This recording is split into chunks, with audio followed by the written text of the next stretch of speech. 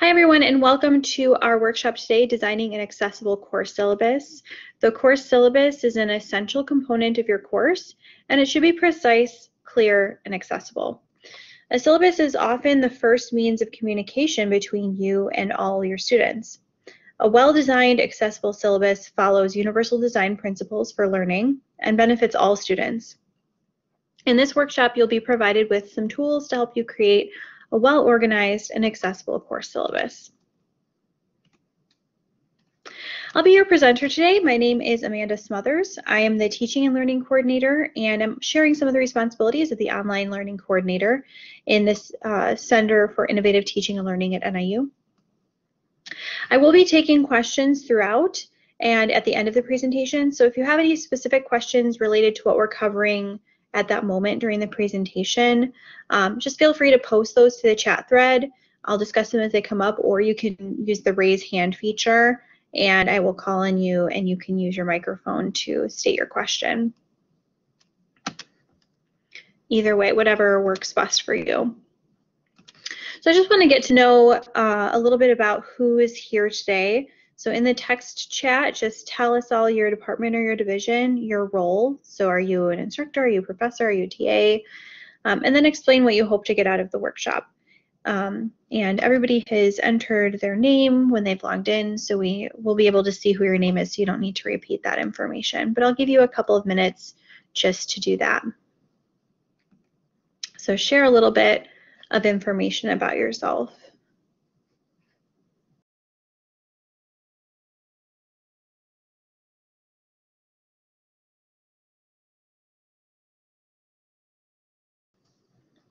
And to open up the chat, you'll click that little purple button in the lower right-hand corner, and then you'll click on the chat bubble, which is the first icon that'll pop up along the bottom. And then you can type where it says say something, and you can either click the enter key on your keyboard or click send.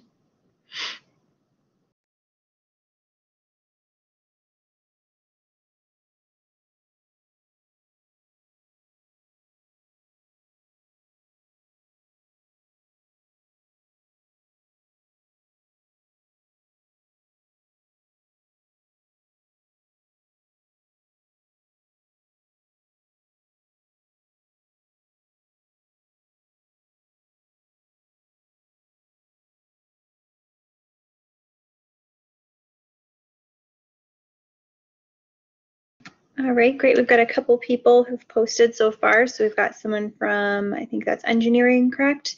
Learning how to design a good syllabus, always great. And then another instructor from curriculum and instruction department. We've got sociology. Oh, and that's a good point.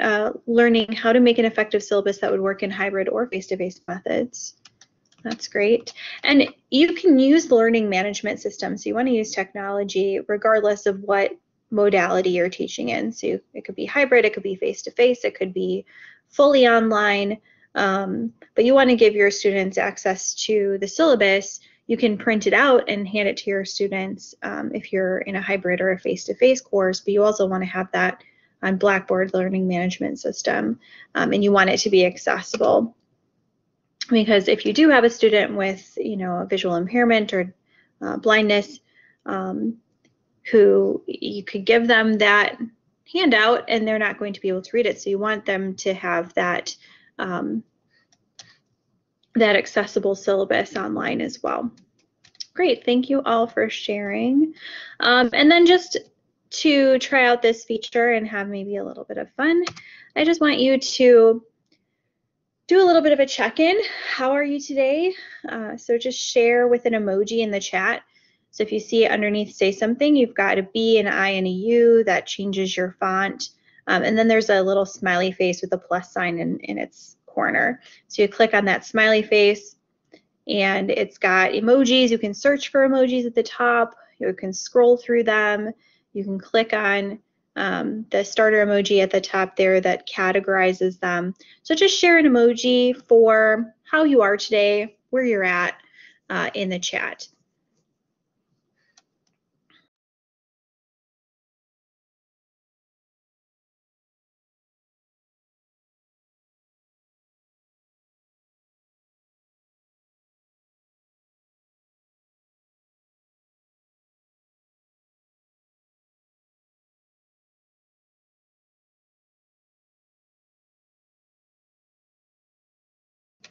And I will participate too, so I shared one.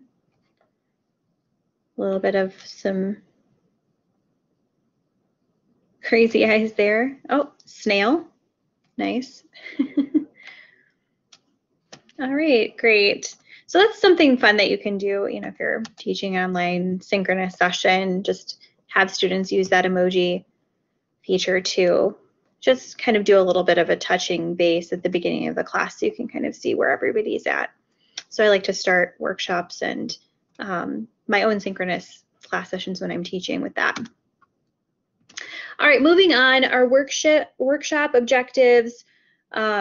So in this workshop, we're going to discover some practical strategies on how to define universal design for learning. So that was in the description of the workshop. What is universal design for learning, or UDL? We'll distinguish between non-accessible and accessible elements of a syllabus, focusing mostly on accessible elements of a syllabus, accessibility. And then also learn to use just some basic tools and strategies to create an accessible syllabus. And we'll focus on one particular tool mainly, but we'll kind of touch base on a bunch of different things. And I'll give you some resources as well that'll help you delve a little bit deeper into creating an accessible syllabus.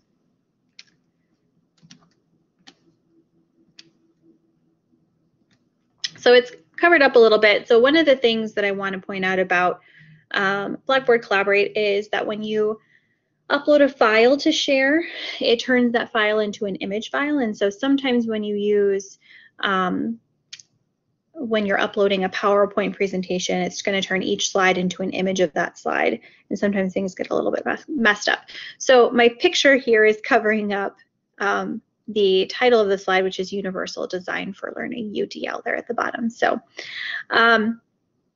so the first thing that we're going to talk about is what is universal design for learning, and then we'll kind of segue into what that means for an accessible syllabus, and then kind of branch off into just accessibility in general.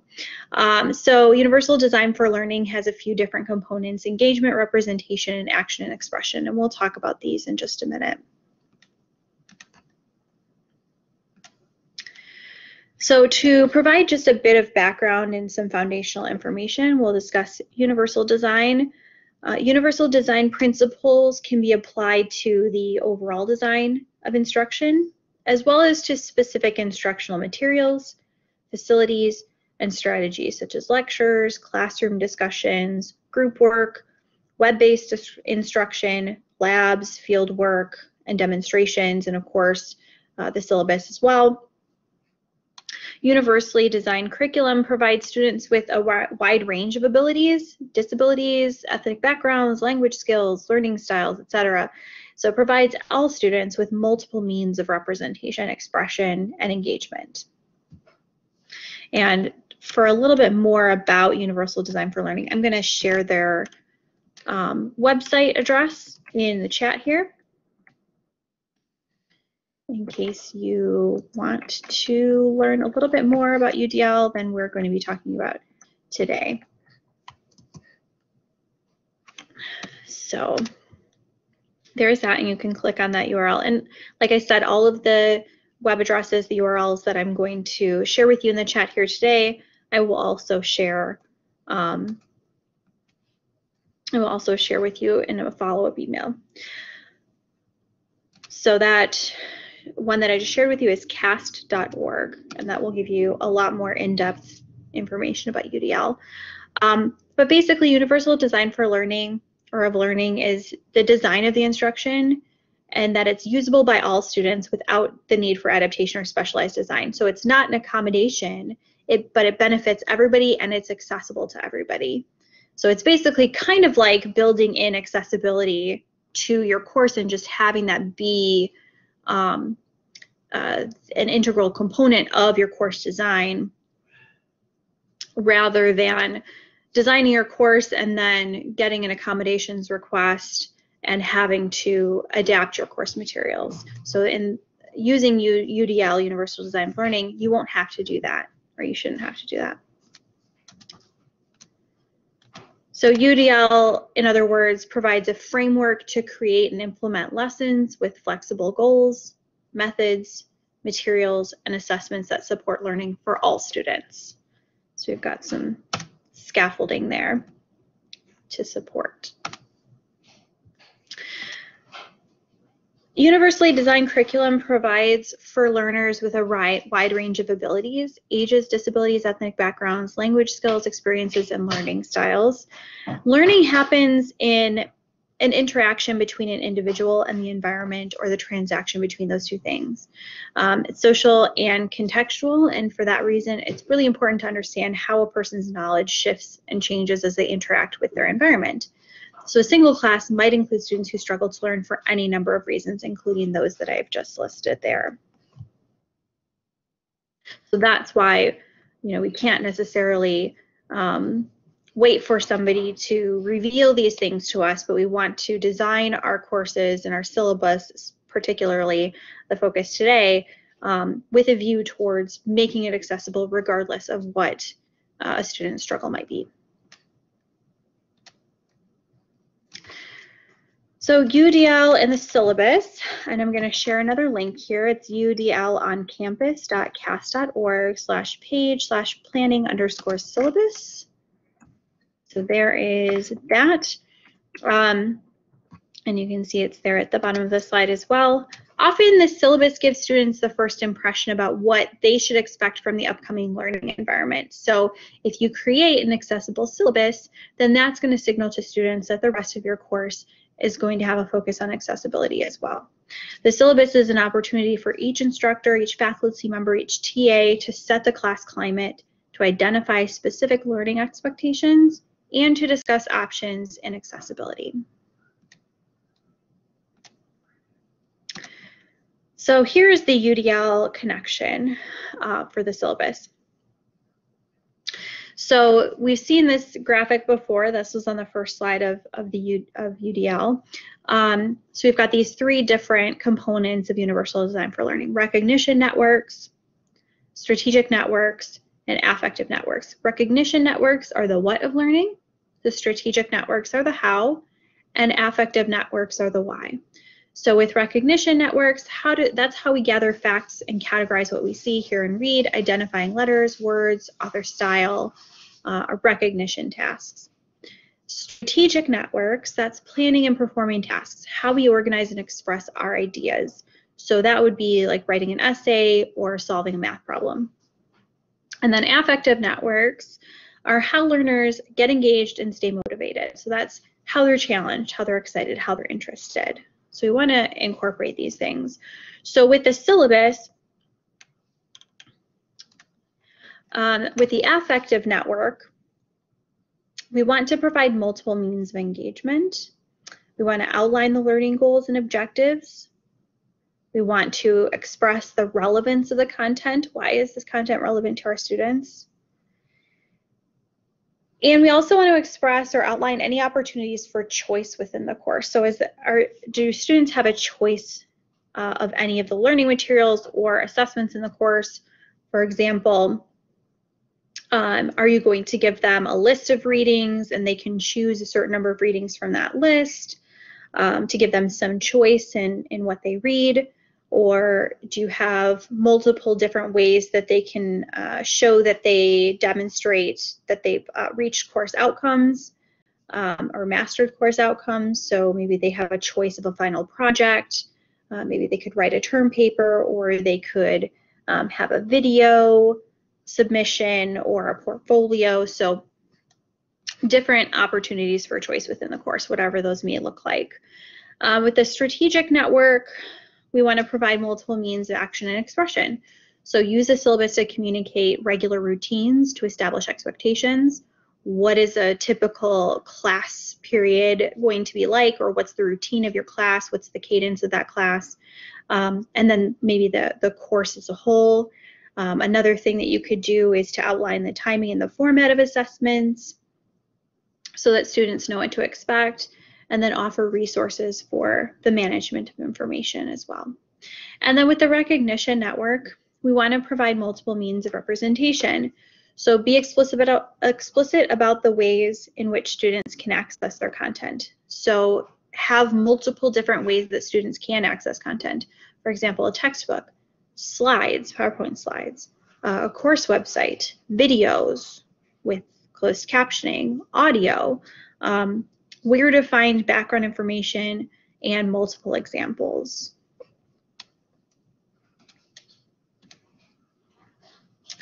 So next we're going to talk about accessibility more generally, and all of this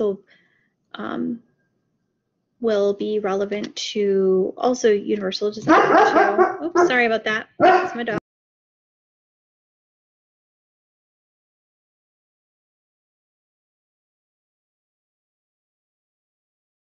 I'm going to share a bunch of resources, but first I'm going to go through this, and then the resources that I'm going to share, the links I'm going to share are basically this list. I'm going to share the Americans with Disabilities Act statement, producing, developing, maintaining, and using technology, etc. So show students, when you're accommodating students, you want to include resources and statements that address students with differing needs. And think broadly about that. So it's not just the Disability Resource Center. That's one resource and one type of need. But we want to think more globally with what needs our students might have. So the NIU campus welcomes all students, is committed to providing a range of specific student needs and accommodations. The U.S. Department of Education and Higher Learning Commission requires that all courses have a syllabus that's made available to each student enrolled in each course by the first class meeting. At minimum, regarding students' accommodations, all syllabi, at least on our campus, NIU's, must include the Americans with Disability statement. And with that statement, you can also add a statement requesting that students with disabilities contact you regarding accommodation needs. They will need to get official accommodations through the Disability Resource Center, so you want to direct them there. But there are other ways that NIU accommodates its students, as you can see with this list of statements and resources. You could also include a statement that says something about how student success is important to you, that any student who has any circumstance that may have some impact on their work in the class and for which they might require special accommodations should contact you early in the semester so that accommodations can be made in a timely manner. And you can find the resources that are going to be the most helpful for them and the most useful for them in their success in your course. If you have anything else that you want to share with students, if you've taken any of the Ally trainings at NIU, you can include that as well. So this is a great opportunity to show your students that you are an ally. So I'm going to share these links. So the first one is the Americans with Disabilities Act statement. So this is the statement that needs to go in all of our syllabi. And then the next link is the Technology Accessibility Procurement Policy. So it's producing, developing, maintaining, and using technology at NIU. And then next is the violence prevention website. I think it was formerly the bystander intervention statement. So that is that link. And you can find all of these too just by searching NIU's website. Counseling and consultation services is another great resource to provide to students.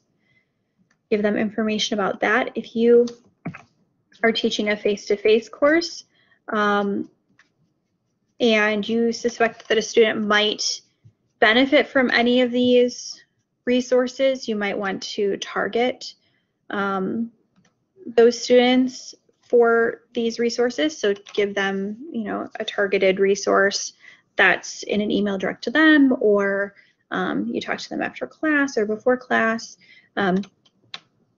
And something that's very helpful is to also just walk them over to whatever office you think will be most helpful. The non-discrimination, non-harassment policy is the next one that I'm sharing with you. And then the Disability Resources Center, Gender and Sexuality Resource Center.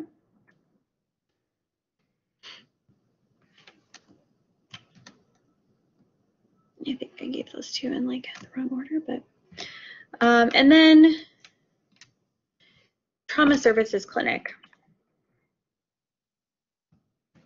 So again, definitely provide these resources and any others, you know, veteran services, any resources that you think might help students with different needs. Definitely include those in your syllabus or somewhere in your course. But the syllabus is a good place to also have them. So you might have them in a separate resource file, folder, or section of your course, and then maybe also in the syllabus so that students have them in multiple different places. And then again, if you're teaching a face-to-face or hybrid class, don't hesitate to, you know, if a student wants to take advantage of a resource but doesn't know how to get started, direct them to where they can get that help, or maybe even walk them over to that building so that they know where it's at. And if you don't know where it's at, then that's a good opportunity for you to find out too. All right, next we'll talk about inclusive statements for syllabi. So there's other statements to consider including on your course syllabus, and these are just some of them. So the accessibility statement, multilingual student statement, name and pronoun statement. So if your student, especially if they're first-year students who may not know that they can change their name, name to their preferred name, so that shows up, and change their pronouns, that would be a great statement to have and show them where they can do that. Student sexual misconduct policy, undocumented students, and diversity, equity, and inclusion faculty toolkit. So the NIU Office of Academic Diversity, Equity, and Inclusion has established the online faculty toolkit, and let me share that with you here in the chat. So they've established that faculty toolkit where you can find a range of inclusive statements recommended to be included on course syllabi. So you don't have to make these statements up, but it gives you the resources. The toolkit also provides resources to navigate classroom dynamics and create culturally responsive teaching too.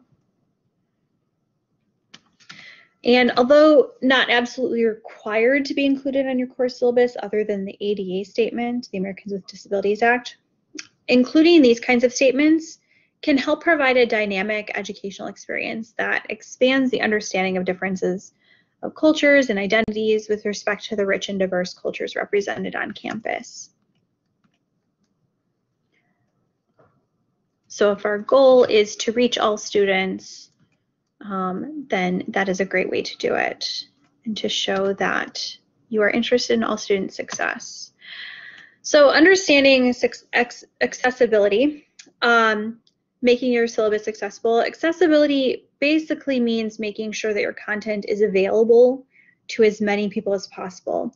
And that's especially those individuals with hearing, visual, cognitive impairments who often use assistive technologies. So we want to make sure that those people, that every single student in your class is able to access your course materials and your syllabus particularly, but all course materials in general. So beginning January 18th of 2018, NIU implemented a policy for producing, developing, maintaining, and using technology. And that's the technology accessibility procurement policy. And I think I've already shared, yeah, I've already shared that up above, actually a couple of times in a row accidentally. So you can access that already. It's there in the chat. But all electronic and information technology has to be accessible to people who have visual or learning disabilities or who can't use a mouse or a keyboard. So that is an NIU policy. That doesn't mean that everybody follows that NIU policy, and there are a lot of courses, a lot of courses online, too many to police, but it is policy. So that applies to everything from online course materials to videos shown in class or assigned to be viewed outside of class, to web applications like MyNIU, to even copiers and printers.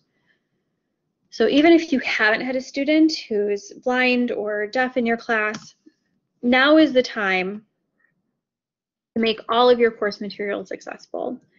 And the DRC, Disability Resource Center, can work with you to help make those your course materials accessible if you're unsure of where to start or how to do so. Even if you know what you need to do, maybe you don't know how to do it. So they can work with you to do things like captioning videos and creating accessible documents for your course. So that includes Word documents, PowerPoints, PDFs, web, mobile. All of your content has to be accessible.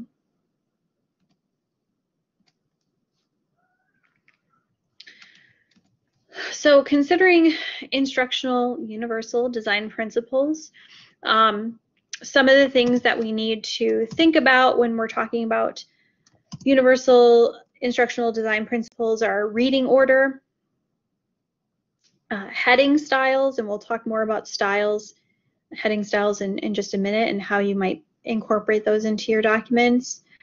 Table headers, tables in general. Not all tables are accessible. Often screen readers will read from left to right, and so they'll read all the headings and then they'll read from left to right. So you have to look at tables and consider whether that needs to be a table. Can it be a bullet pointed or a numbered list instead? So look at those things when you're designing your syllabus. Alternative text for images, so any image. It could be an image file alone. It could be images within a document, images in a PowerPoint. They should all have alternative text that describes that image for someone with visual impairment. Simplicity, so keeping things simple. Color contrast, there needs to be enough contrast in the document for those with visual impairments to be able to see it.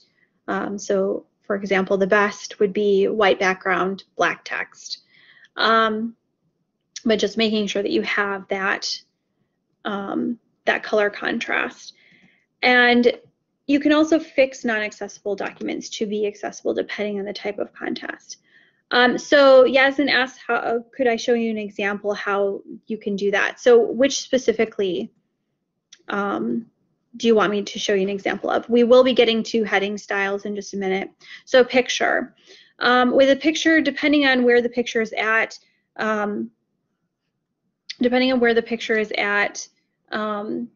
you'll be able to usually right-click on that image. Let me pull something up here.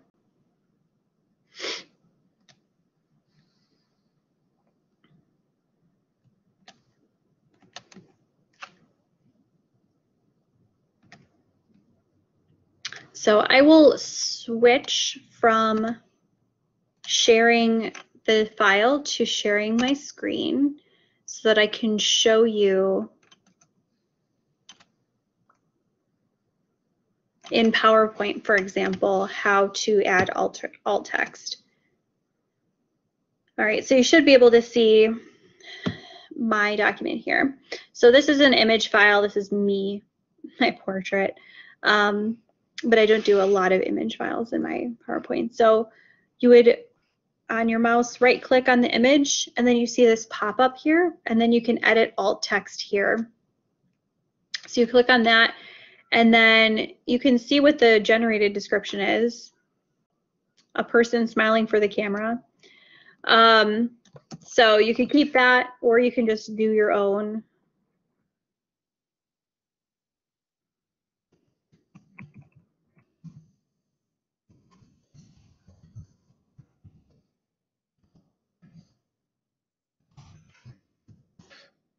And then if you mark it as decorative, it will block out the alt text, so you won't need to do that. But it's just always a good policy just to give alt text for everything, even if it's decorative, still give alt text, alternative text for it so that every student has access to every component. So that's how you would edit the alt text, and you just X out of that. And then if a student is using assistive technology to read out these slides to them, it will read out the alt text on the image. And so they'll know what the image says there. You're welcome. So for tables, let me see if I can.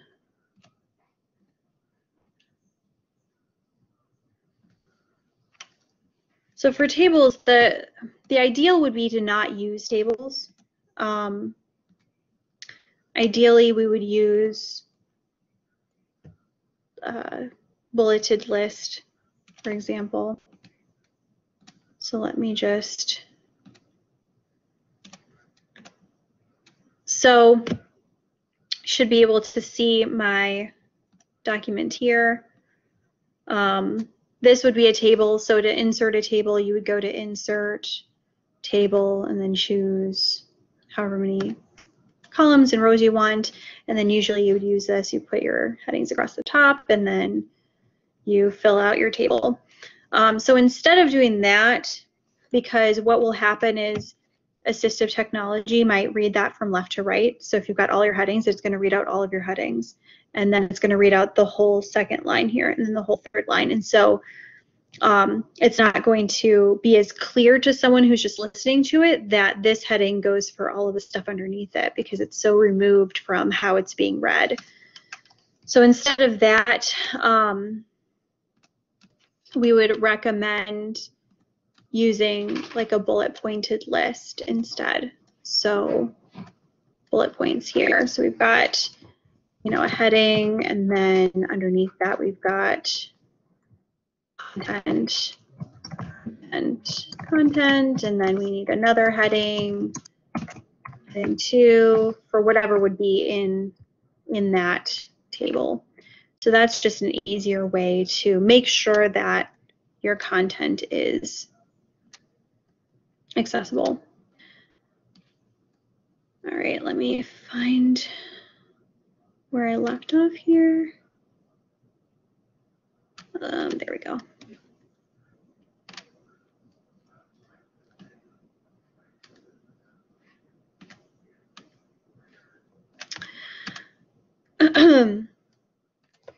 Okay, so make sure that all of your content is accessible. There's also some accessibility checkers. Word has an accessibility checker, for example, and I believe we'll see a screenshot of that in just a minute. Or I can show you DeWitt's Department of IT's resource on that. So considering instructional universal design principles. So again, you can fix non-accessible documents to be accessible. So you don't have to start from scratch when you are working on making your documents accessible, when you're working on making your syllabus accessible. You don't have to start from scratch. You don't have to start a whole new document and repopulate everything. There are strategies that you can use to make that accessible. So I mentioned this before, but using an accessibility checker. You can do a quick check, a full check in Adobe Acrobat X Pro. So not just in the reader, but you have to have Acrobat X Pro. And so that's for checking the accessibility of PDF documents. But the Disability Resource Center can also check that for you. And then the accessibility checker utility in Microsoft Word is another example. So accessibility, again, means making sure that your content's available to as many people as possible. Particularly those with disabilities. So just make sure that you're always checking your content to make sure that everything that you're sharing with your students is accessible before you have a student who comes to you with an accommodation request, because then you'll always be prepared for that and you won't be scrambling right before the semester starts to make all of your documentation accessible. So Microsoft Word styles is how it's not just when you're creating headings in your document, you're not just writing out a heading or typing out a heading and then changing the font to make it bold and larger. What you want to use is the styles tool in Microsoft Word. And the reason why you want to use this is because that tool will enable your students who are using assistive technology like text-to-speech readers. It will prioritize things for them. So especially with your syllabus, when you're using these headings, students will be able to navigate through your syllabus, through those headings, to find the information that they want without having to listen to the entire document just to find the piece of information that they need. And then it also assists your other students too who don't use that assistive technology in navigating your syllabus by using the navigation pane. So styles is in your heading there. So if you go to Microsoft Word, and this is a screenshot of the desktop application, which has a lot more features, and because you're associated with NIU, you can download the desktop versions of any of the apps for Office 365. And then that will give you much more functionality with all of the apps, PowerPoint, Word, what have you. But this is on the Home tab. And you can see the styles are up there. You've got different options for styles. You have normal, and that'll just be what your regular text will be. And you can set that. You can change it. Heading 1, heading 2, so those are levels of heading. Heading 1 will be the top level. So that would be, you know, a main heading for a section, and then heading 2 might be a subheading for subpoints or subsections. And then there's multiple different levels. The only thing that will not show up in the navigation pane will be title. So you can use the title style, but it's not actually going to show up in the navigation pane, which isn't necessarily necessary. And I'll show you the technology, the accessibility course materials on Word in just a minute online. So you can edit, as I mentioned, your styles. There's preset settings for the styles, preset styles, and you may not like them. So you can right-click on any style and change it. You can modify it. That's the second option in the drop-down when you right-click on it.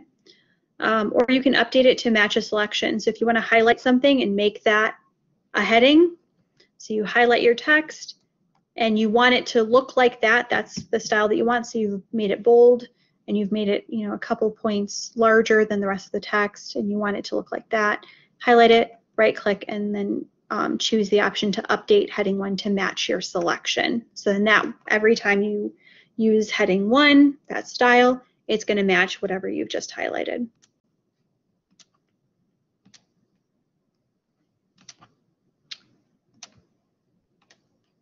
All right. And then this is what I was talking about before about the navigation pane. So for every student, they can use this navigation pane to view all of the headings. So it makes navigating through the syllabus a lot easier, and you may need to show them, probably will need to show them this feature, but it's going to make things so much easier for them once they know that it's there, and once you know that it's there too, because then you can go through and check your headings, check the levels using styles. So to get to this point, you click the View tab at the top, and then you check the box under Show, which is the fourth section from the left, and check the box under Navigation Pane, and that will open this up, and it will show you all of your headings in a list there, which makes it really convenient to find what you want. You can click on a heading and it'll take you to that spot in the syllabus. So that's universal. All students can benefit from you using styles in your syllabus because all students can find information easily. They can use either the navigation pane to find the section of the syllabus that they need instead of having to scroll through and search.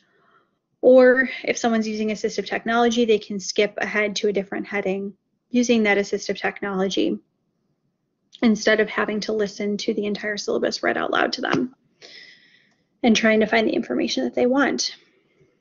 So we're coming up on about 15 minutes left, and I wanted to leave plenty of time to have discussion or have take your questions. But first, I do want to show, I'm going to post this to the thread here, but I'm also going to show this. I wanted to show this to you as a resource. Let me share.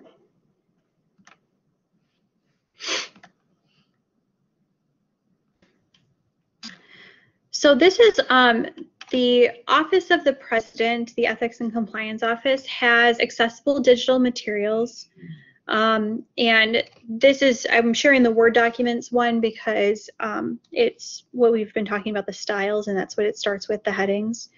So it gives you, some information about how to do headings, how to use lists, tables. Sorry about that. How to use lists, how to insert a table, links, using unique, meaningful link titles. So don't use click here or don't use the URL because then, if you use the URL, for example, that's going to read out the entire URL if someone's using assistive technology instead of just saying admissions information link. And then they can choose to go to that link. So this is what a meaningful title link is. So it's a title of the website, not the URL, and then the URL is attached to that. How to insert images and provide descriptions or alternative text, columns. The accessibility statement for syllabi is here as well. So you can find that on this page too, in addition to those links that I gave you. And then here's the part that I really wanted to highlight, which is that you can check your accessibility, the accessibility of your document. So under the review tab, you can click check accessibility, and then it shows how to fix different accessibility issues in your document. And then PDFs. So here's just kind of a warning statement. Don't convert a document to a PDF until you've considered these different things. That HTML is actually the most accessible format. So a lot of times we convert to PDF and then that means that our document is no longer accessible. Word is the next most accessible format after HTML. PDF prints well, but is this document going to be printed? So you might want to maybe switch over or convert it to PDF so that you can print it, but maybe that's not the document file type that you share in your online course. And that the digital version of your Word document is secure. If someone presents a different version, it's been tampered with. Your digital version is the correct version, so that's not really a good reason. Security isn't really a good reason to have a PDF file. But if you do need PDFs to make it accessible, you have to have Adobe Acrobat. So just keep that in mind. And then you can also go to the other accessible digital materials on the page. So it's got accessible documents, teaching technology, online class sessions and meetings. There's a lot of different things on here. And then there's also specifically related to syllabus, which is create an accessible syllabus here. So click on that. It gives you some examples of the documents there.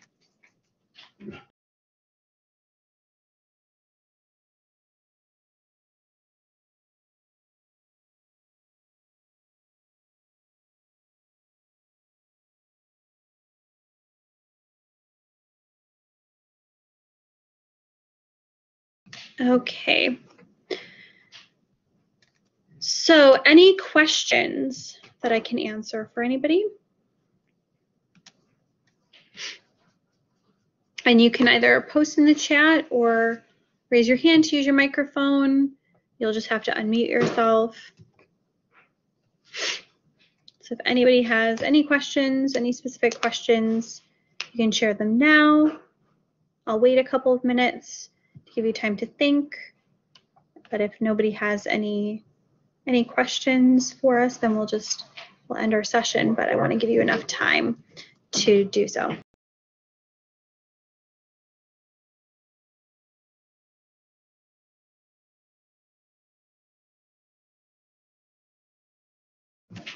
You're welcome, Yasmin.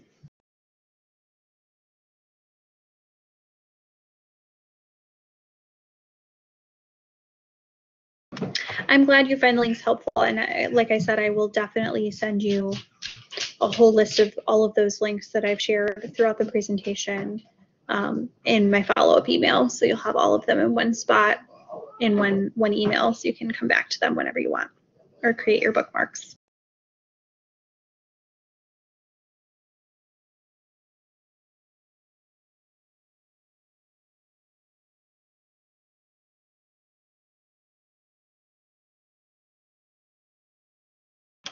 That depends on where the movie is housed, Justin. So Justin's asking how you make movies accessible to all students. So you would want to definitely work with the Disability Resource Center, because if it's a YouTube video, for example, they can work with you on captioning that. And then, you know, if you're doing like a lecture video, you can upload that to Kaltura, and Kaltura has an auto captioning feature, and you can edit your captions on Kaltura too. So it just depends on where you're getting that movie, where you're getting the video file from, or if you're creating it yourself. Hope that answers your question.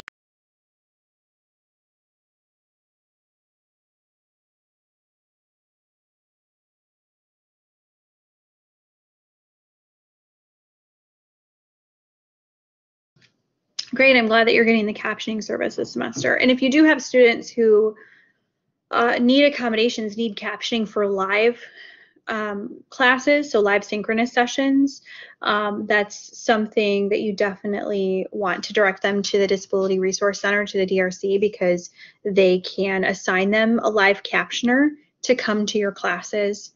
You'll just need to add them to your Blackboard Collaborate session or your Microsoft Teams session, or however you're holding that synchronous session, so that they can live caption your lectures for your student who needs that accommodation. No problem. Any other questions or comments?